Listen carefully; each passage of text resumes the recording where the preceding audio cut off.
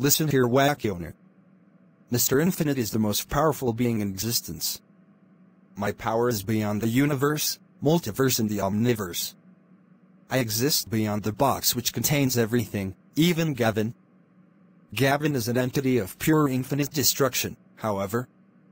My power was the one that created the destroyer.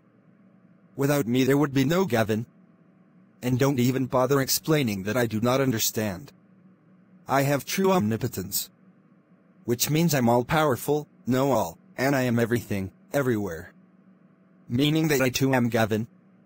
I am the only one who is resistant to his destruction. And to prove that I am the strongest. See that omniverse that Gavin would have destroyed. Boom. I erased him in that omniverse. Try to get back up after that, WackyOwner. My power is beyond absolute infinity.